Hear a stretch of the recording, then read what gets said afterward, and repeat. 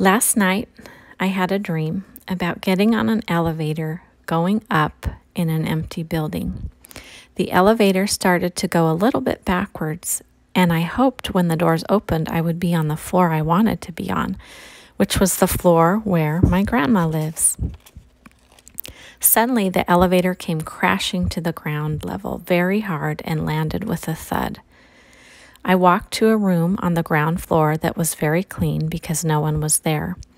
It was a cozy room, like one you might see in a hotel that serves a nice continental breakfast every morning. In fact, it looked like that was exactly what the room was made for, with small tables and items used to perhaps eat a pastry and some juice, while enjoying a perfect balance between quietness and fellowship. Later, I dreamed about Mickey Mouse going outside of Disneyland for the children. He gave a demonstration on how he was made, showing the eyeballs inside of his head were made of candy for the children and not made of rocks, which would be a bit disappointing for the children if they were expecting candy. The first dream is about the rapture at first, a building that is empty without people. An elevator transporting people upwards. The floor where my grandma lives, which is actually now heaven since she has passed away. But the dream suddenly changed with the elevator going backwards and coming down harder than before. I relate with my brothers and sisters, watchmen and watchwomen waiting for the rapture because we are all so hoping that all that this is going on right now in the world will end on the floor we want it to, on my grandma's floor in heaven. But whenever we get our hopes up too high, we come crashing down hard, and everything's so intense right now, people may come down harder than before if the doors don't open to heaven and they don't end up there as soon as they would like. But the ground floor still has hope for life. The little room of fellowship is a place where sweet, quiet interaction can take place.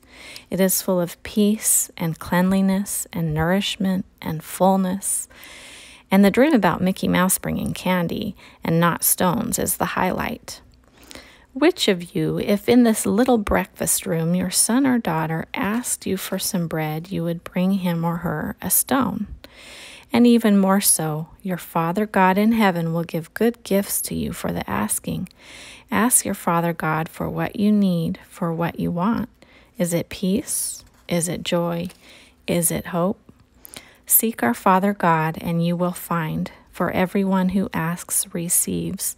Anyone who seeks finds. Our Father God invites you to sweet fellowship with Him by talking to Him as a trusted friend through prayer and presenting your needs and requests to Him so you will not be anxious. Again, if in this little breakfast room your child asks you for an egg, would you give him a scorpion? Luke chapter 11, verse 13 says, "If you then know how to give good gifts to your children, how much more will the Heavenly Father give the Holy Spirit to those who ask Him?" I think that's why the candy that Mickey Mouse brought in my dream came through his eyes, for the eyes are the window to the soul.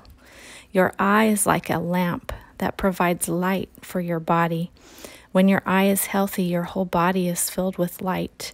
When your eye is unhealthy, your whole body is filled with darkness. The Holy Spirit, like the eyes, being the window to the soul, brings life and light and illuminates our continental breakfast, so to speak. Psalm 119, 130 says, "The unfolding of God's words gives light." Let us continue to read God's word for nourishment, asking the Holy Spirit to give us what we need so we will be filled up with the sweetness and light and sustaining and strengthening bread that time with our Lord provides for us. Thank you, Jesus. Amen.